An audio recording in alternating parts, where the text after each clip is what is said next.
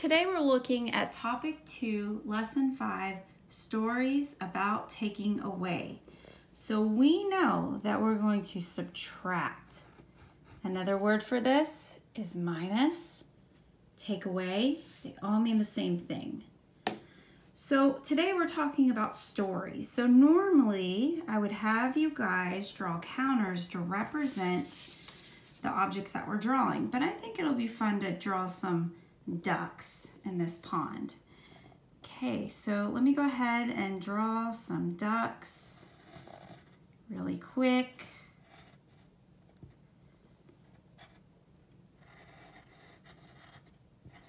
Duck. And I'll keep drawing and come back.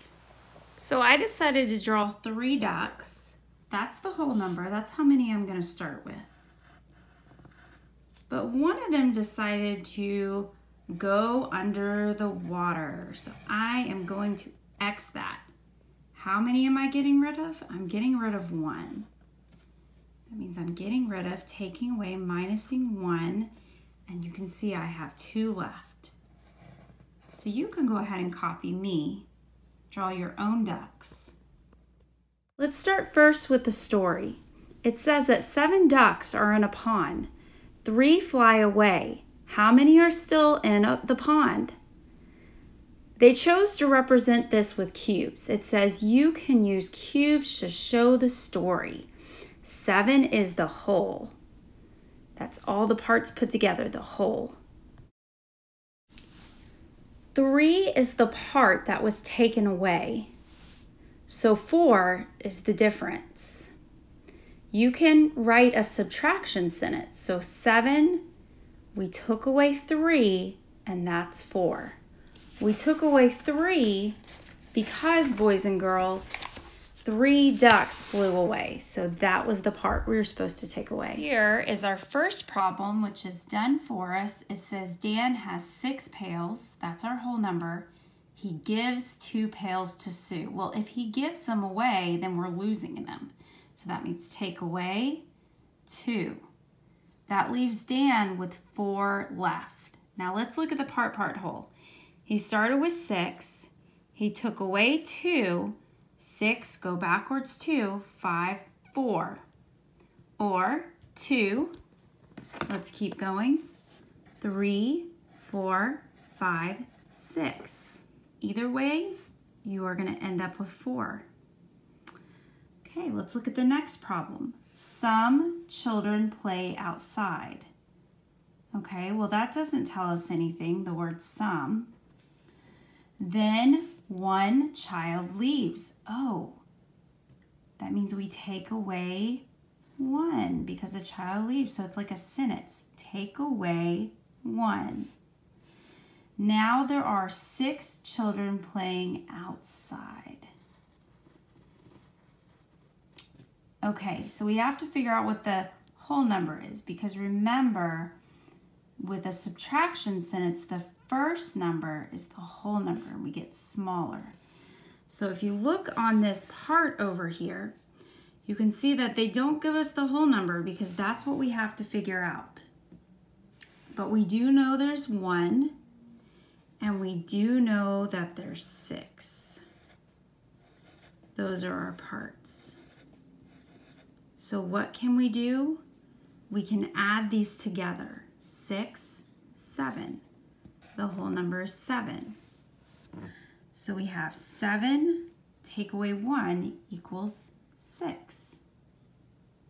It takes a lot of reading to do to figure these problems and thinking. Do you understand? Remember, we just discussed this. There's no writing. It says, how do you find the difference in a subtraction story? Well, remember the difference is the answer. So how do you find the difference in a subtraction story? You take the whole, you subtract the part to get the other part. Okay, friends, this is the independent part.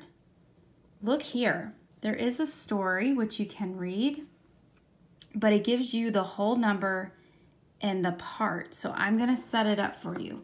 Remember, when we subtract, the whole always goes first. Whole's at the top. And then part of it's 4. So you're going to have to figure out the other part. Look, same thing here. They give you the whole. That goes first. And then they give you the part, which is 6. So that goes next. Remember, we need to find the parts here. What are we missing right here? Is this the whole number or is this the part? Yes, this is the whole number because it's first. See, we're subtracting. So you need to find the part. It might help you to draw a part whole. Put the whole number up here and the part, you know, to figure out the other part. All right, I want you to pause it right here, read these stories, see if you can figure out the answers. Don't be afraid to draw the counters. And after you pause it now, and then come back, I'll show you the answers. All right, boys and girls, I am back, and I hope you worked hard at this, and I hope you ended up with 4 on the first one. The missing part was 4. Okay, the missing part here was 3. And then the missing part here was 6. See, I drew 6, so I hope you got those correct. All right, boys and girls, this is the back.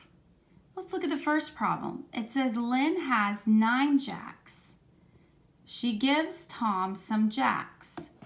So Lynn is starting with 9, that's our whole number. She gives Tom some jacks. Now, some does not tell us the number, so we don't know how many she gave away. We're going to leave that as a question mark. Okay, and now she has 5. So what do we have to add to 5 to get 9? Or we can go 9 and go backwards 5. 8, 7, 6, 5, 4. Did you get 4? You can also use the model over here to help you. Okay, I'm not going to give you the answer to this one. This one says 8 birds are in a tree. 1 bird flies away. How many birds are left? For the journal, you're going to find the missing number and then write a story. So let's look here. 7 take away 2. Remember, this is our whole number. We're starting with 7 and we're going to take away 2. Our part. It's going to leave us with an answer here, which you are going to figure out. Okay, let's do a good job on this, boys and girls. Turn it into your teachers.